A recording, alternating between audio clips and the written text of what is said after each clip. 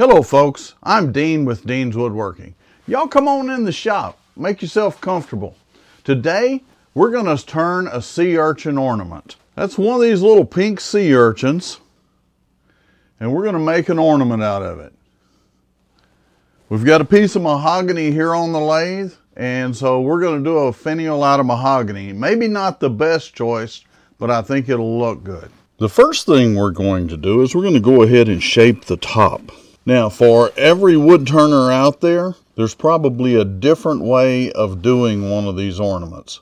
So I'm just going to show you one of the ways that I do them, okay? So we're going to go ahead and come in, and the first thing I'm going to do is just go ahead and take the end off of this. And that way we know we're turning with a smooth end there. And then I'm going to take this down just a little bit.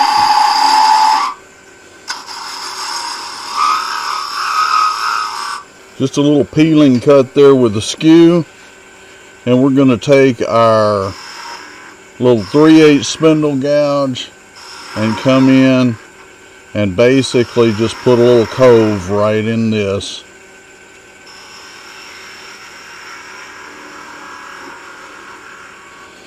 Now before we get too far, I'm going to want to come into the end of this with a little drill bit. I want to drill right straight through that, and that's going to be where we're going to put our eye. So we drill plenty far enough through there that we can get an eye to go through that.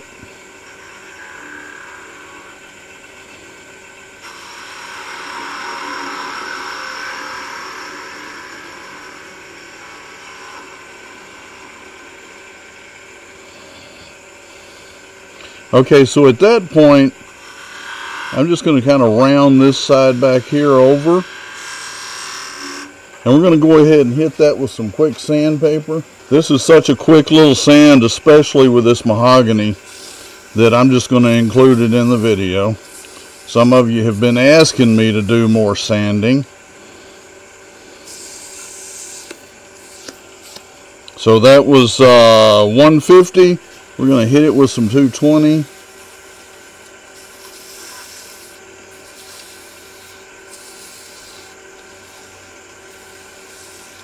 And we're going to come in with some 320.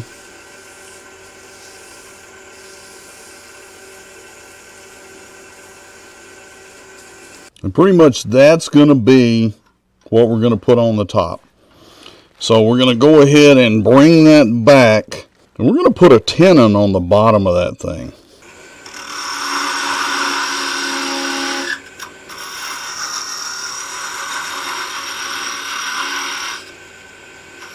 Now, very important, when you start cutting in here, make sure you undercut on that top, because you want it to fit. You want the outside portion to fit that the top of that little sea urchin.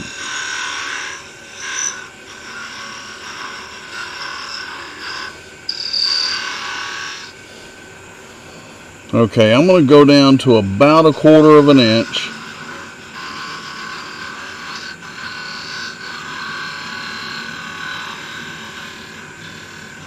Doesn't have to be exact. I am going to come in with my narrow parting tool and just make sure that that up there is not larger. And let's see where we're at here. That's just a little bit bigger than 1/4 of an inch. Well, we're quite a bit smaller than 1/4 of an inch there. See where we are. We're at 201 thousandths, so we're just going to bring that down just a little bit.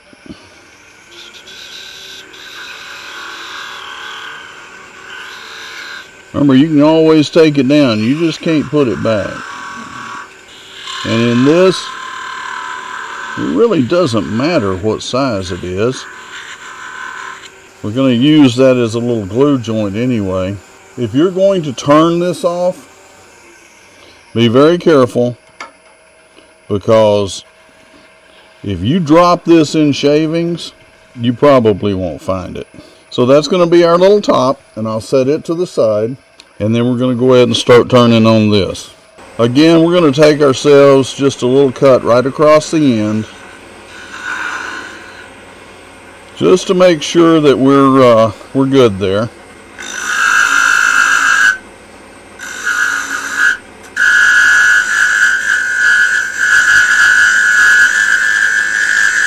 Now, I've already taken a rough measurement of the inside of this. This is going to fit right up over this portion here. So measuring with the calipers, I figured out that if I put it right on 900 thousandths, I can go in there, I can fit in there pretty good and move around. So it's a good idea to make those measurements and kind of know where you're going to be. I'm going to start bringing this down a little bit at a time, because what I want is I want to be able to push this up in there. I want the top of this to be resting on the inside of that right up against this. So when it's hanging, all the weight will be on the wood. None of the weight will be on the shell itself. So we know we've got that to where it'll go in there. All we have to do at this point is bring that back now. We're going to check it a few times here. And we want to get it to where that's butted up right against that. Okay, we're going to take our drill bit. I'm going to start it right in the center there. Now what that hole is for is to give us a place to push this into. Okay, so we've got our hole in there. What we'll do now at this point is we'll just go ahead and put a gradual dome on the top of this.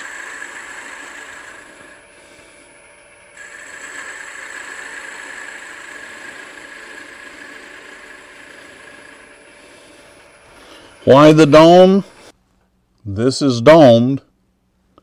So we want to be able to push that up there, and we want that to be right against the inside of that there. So let's go ahead and bring that up a little bit more, give ourselves a little bit more room there.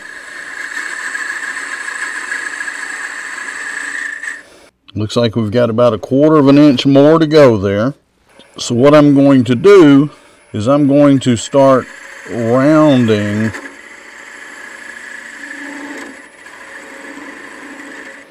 that over. Again, we want this to kind of all fit together. We've still got a little bit of room there, so we need to come back just a little bit more.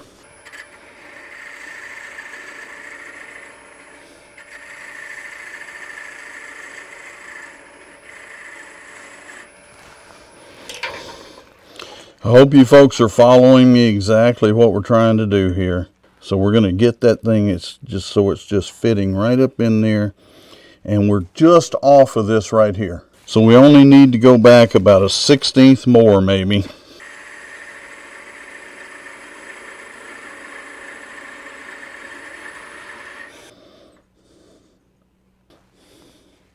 Okay, now with that there, I can tell that we've gone just a little bit too far. No problem. All we've got to do is come in and take a little bit off of this, and we're right back in the game.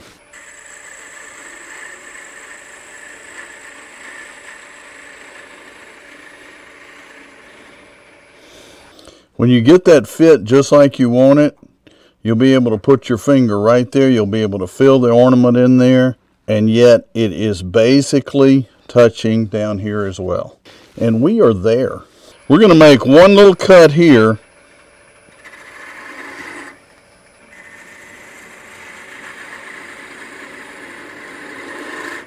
And at this point, we're going to turn this around in the chuck jaws. We'll come right in here, come in. These are pin jaws that we're using. So we're just pushing right up against where that shoulder is right there. And at this point, we can work our finial here any way we want to. So I'm going to go ahead and start working that down. Some of you may have noticed it's not running exactly true. Again, that's not really a big deal. because all of your everything that we've done that's up in the chuck is going to be inside the ornament. And that's another thing, folks, when you're doing spindle and you're doing small stuff like that, I mean, don't get ridiculous, but speed really is your friend. We'll go ahead and turn that off right there. And I'll just go ahead and waste away some wood right here.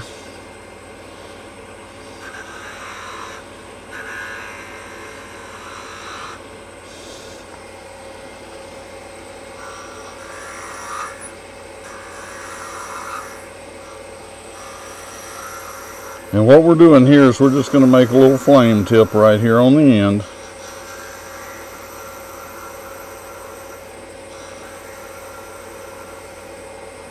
Again, we're not in a big hurry to take that wood away. I think if anything, that's where a lot of folks get in trouble with finials, is they try to get into a little bit of a rush with it. Finials are not something that you can be in a rush with.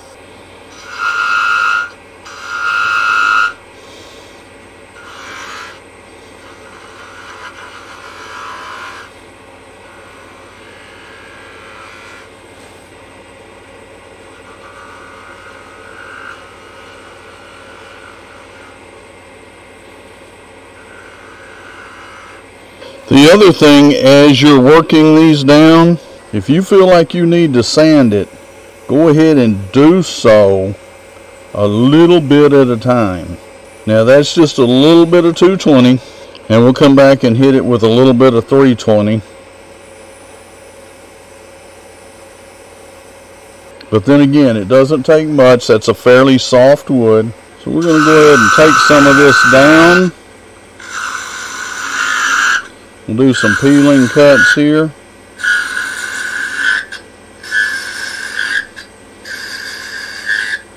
And with the peeling cuts, you can get rid of a lot of wood in a hurry.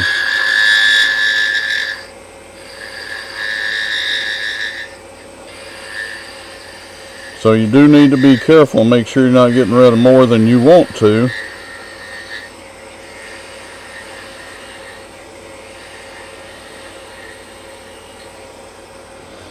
And of course, a good practice is always to work back slowly.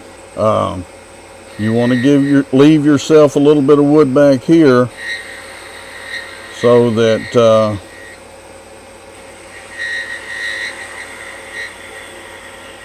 it's supporting your cut up here.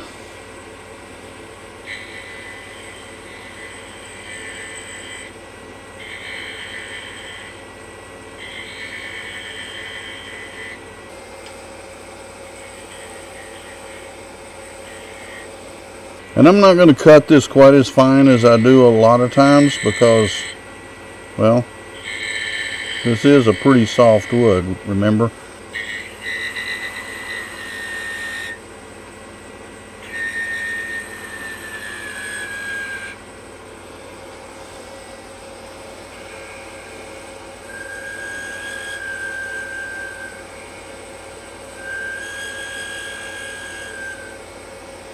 So I think that's probably about as small as I'll take that.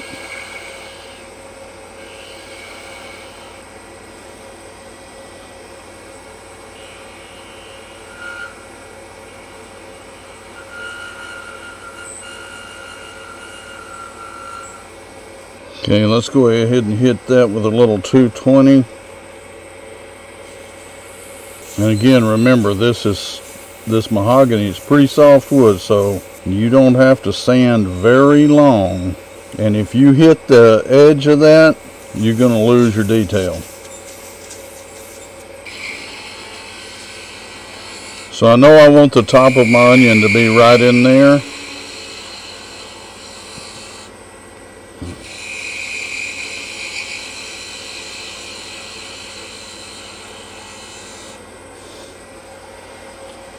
We probably need to bring that back just a little bit.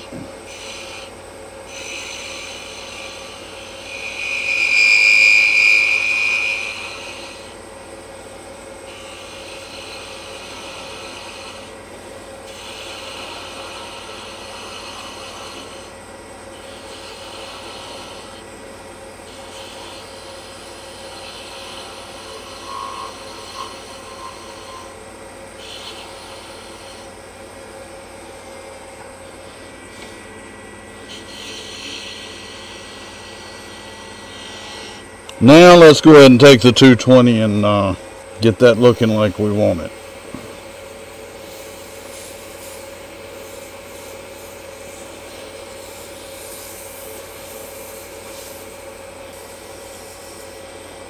Okay, so I think we're looking pretty good on our onion and our finial.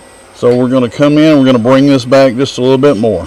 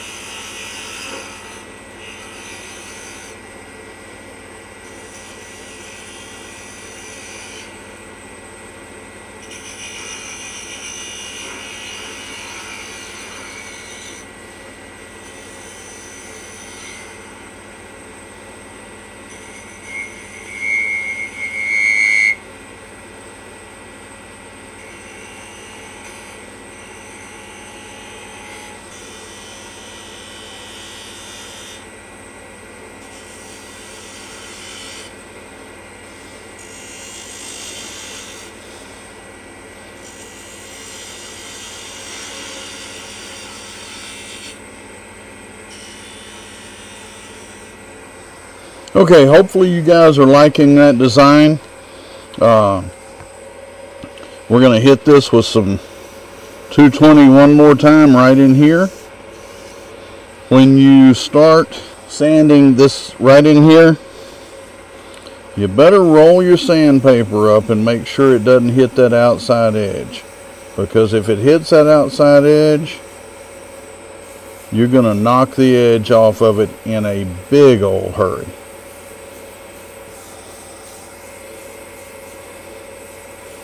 Let's see here, I believe we've got that just about like what we want. Everything's looking good here. Don't go on out here. I'm talking to myself as much as I am you guys there, because if you get out here, you better be touching light. Okay, let's get this out of the way. I'm going to come in here just a little bit right there so I can kind of guide it with my finger. Let's turn that off and you guys tell me what you think. Are we looking pretty good there? I'm going to call that done, folks. Let's go ahead and take this out and we'll assemble this real quick without glue. And I'll let you folks see exactly what you think of what we're doing here. Now, I want to give you guys a visual here. Looking down on top, see how that center hole comes right in there? You can move it around a bit, but we're going to center it up, push this down. Once we've pushed that down, take a look at what we've got here. You can adjust the size of this to fit as far up in there as you want. I left this one a little big because I wanted you folks to really get an idea of exactly what we were doing there. Design the finial like what you want it to look like. Not necessarily what I'm doing, but what you like. We all have our own taste. Okay, this will give you guys a little better visual of exactly what that looks like. Folks, I'm going to go ahead and put some lacquer spray on this, and I will have some photographs at the end of the video.